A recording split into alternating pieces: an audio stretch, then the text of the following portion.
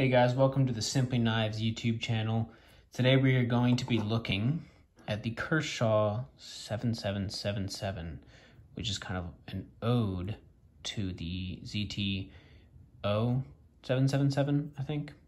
I think it's in the Natrix line family of Kershaws. Got this one, again, off Knife Swap. I'm going through a series of a whole bunch of new knives that I got off Knife Swap. And this blade is freaking sweet. I don't know if you guys can hear super well, but listen to the detent ball like kind of sucking it in as it closes. Such a good sound. So this has aluminum handles. I personally really like the look of the aluminum. It's got ball bearings and kind of a sub frame lock kind of deal. Very small pocket clip. I have sweaty hands, so to be honest, this knife is like kind of difficult for me sometimes. Also, this is a huge problem for tons of people, but when you're opening it right-handed, your hand is almost always on this sub frame lock, and it becomes incredibly difficult to open. So if you're having that problem, you're definitely just gonna have to, you have to be very mindful of where you're putting your hands. But if you're not doing that, then you can open it pretty much every single time. And this thing has amazing action. You can drop shut. Looks super freaking cool. Super cool. Let me just clean it off real quick.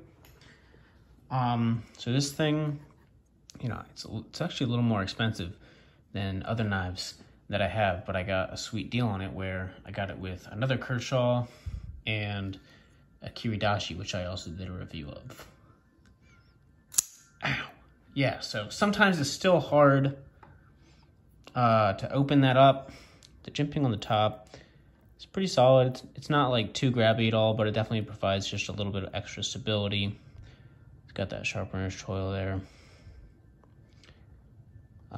The blade shape on this knife is probably one of the coolest of all the knives that I have. I just think that this knife in general is so freaking cool looking. It's also super light. I think it's around like 3 ounces. Sounds amazing. My only problem is just how hard it is to open up. And again, I said, if you do it like a certain way, you're not gonna have a problem. Since I have a hurt finger, it's definitely hard with my right hand right now. With my left hand, excuse me, with the left hand, it's actually super easy and it just kind of rockets out. So I'm very excited to, once this actually breaks in and is a little bit easier to open, to see how that performs. I was told that the Kershaw Bareknuckle is about as close to a ZT as you can find once it's broken in. But yeah, I mean, you can see it's actually not too bad to open, as long as you're mindful of just leaving your hands on this. If you do that, you're gonna be able to open it just fine. Actually, I can fail the opening. Let's see if I can do that real quick. Yeah, so you can fail the opening, but generally, because it's a little bit harder to open, you're not gonna fail it because you're gonna have enough force. So yeah, let's go ahead and do a paper cut test. I keep on flipping this thing just because it's so fun. Let me just make sure my hands aren't on there. Yep. And hopefully this will salvage some of the paper because it'll be sharp enough. Yeah, look at that. This thing is so much nicer than some of the other budget blades that I've got off the Knife Swap. This thing also costs, like, retails for way more money. Oh, well, it's messing up now. Gosh, you can see that I'm not doing so well. I'm just trying to cut off some of this bad. I I don't even know what to do right now. It's going horribly. Maybe it's not that sharp. There we go. You can see that it was sharp. Earlier, I just suck at this still. So this thing retails at like, maybe like $70 some.